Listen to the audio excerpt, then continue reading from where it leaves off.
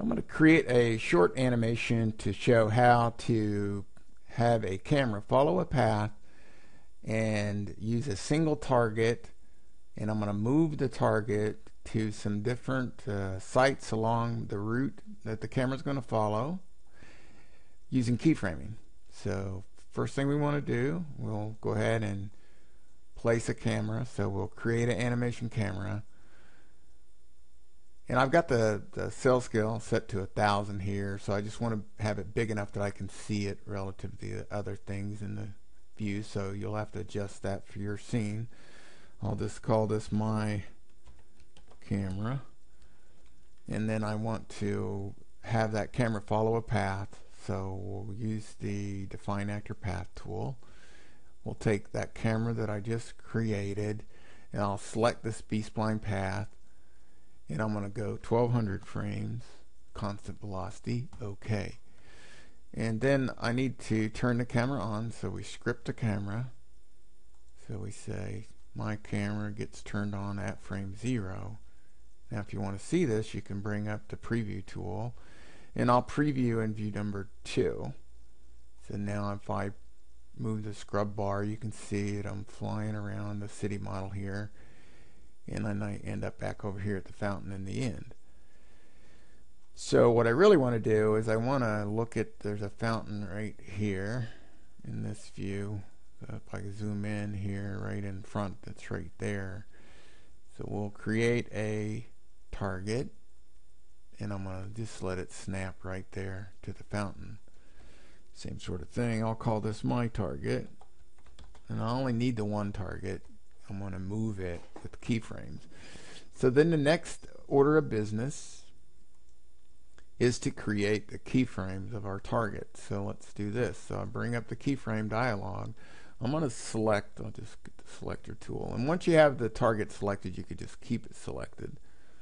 So if I go here until let me go in a little closer. So grab it there. So now my target's selected, and I click this create button. And I'm going to name the keyframes based on their location. So I'm going to create one there, call it fountain. So now what I want to do is I'm going to move that target. So we want to move it, not copy it. We want to move it, and I'm going to move it from here, and I'll put it over here on top of my building. And then I think I'll move it down a bit, so we'll just rotate the compass, and I'll turn off the AccuSnap, and I'll move it down, say right about there, and I'll create one for it, and I'm going to call that one high rise. So now I want to move it from the high rise.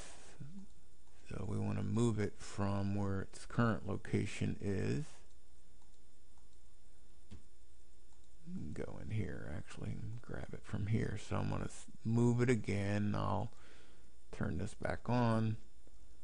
Go back to move. So from the center of this, the other thing that I want to see is this lighthouse, and I know that I've got it out here. I go around the lighthouse, so I'll just snap to the top of the lighthouse right about there, and I'll create one for it, call it lighthouse.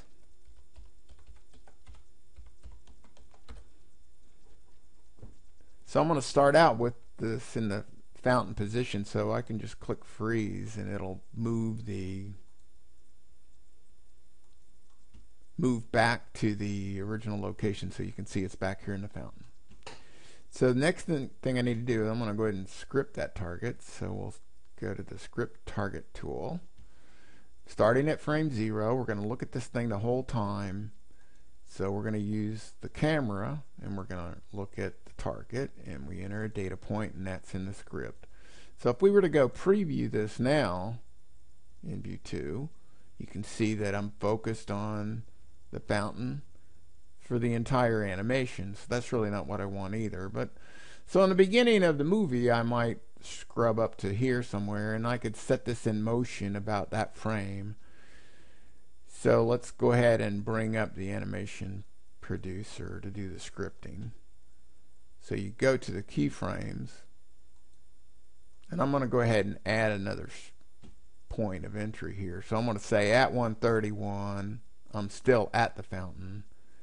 And then I'll move this out a bit, and I'll say whenever I get maybe over here, I want to be looking instead at the high rise. So I'll go ahead and script the high rise, and you'll see that it'll actually occur at that same point in time. Now if I back up, you can see that that sets my target into motion as I come around the high rise. I'm looking at the high rise. So when I get back over here somewhere, I could go ahead and maybe send that guy back to the fountain. So I'll script an entry there at that point, and I'm going to be back at the fountain. So you can kind of see where the target goes. It brings the camera over here. Now I'm kind of looking back over there. And I'm okay with that till I get out here. So maybe I'll add another fountain entry. So I'll script one here at that point in time. And then whenever I get, say, out here, I definitely want to be, by the time I get out here, I want to be looking at the lighthouse. So let's script that one to occur there. So now you can kind of see that this is going to cause me to pan out to the lighthouse. I'm going to stay on the lighthouse until right about there. I'll go ahead and add another one in. That basically makes sure that it stays put that number of frames.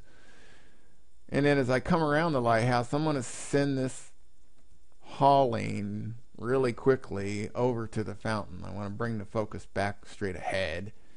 So I'll just put a fountain one in here and say OK.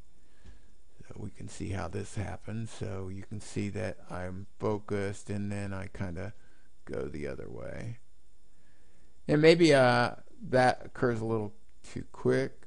So let's just go in here. And I'm going to move the fountain keyframe, that last one that I put in, I'm going to move this out a little bit. Let's just drag it out to here. So it's not as fast. And you can kind of see what that did. And I could move it even further out. So we could go in here and grab the fountain keyframe at this point and move it out even more.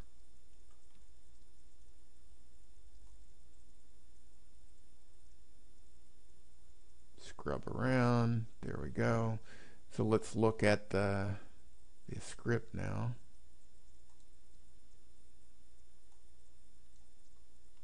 And you can see where they occur.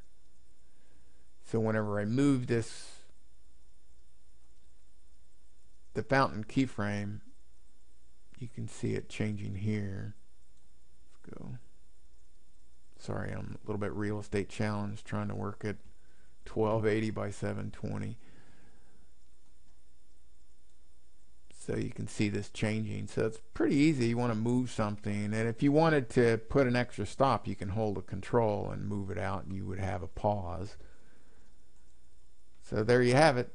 That's I think that's really straightforward, and it's a good method. No jerky motion. And we'll go back to the preview tool, and we'll let it just preview so you can see in wireframe.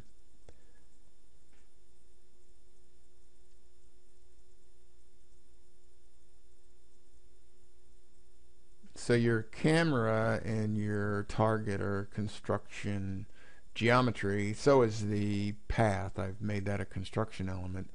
So when you render your animation, you can turn off construction, so you're not actually rendering those objects.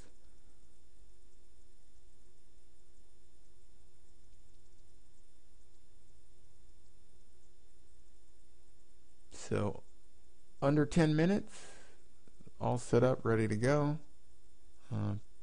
Pretty straightforward.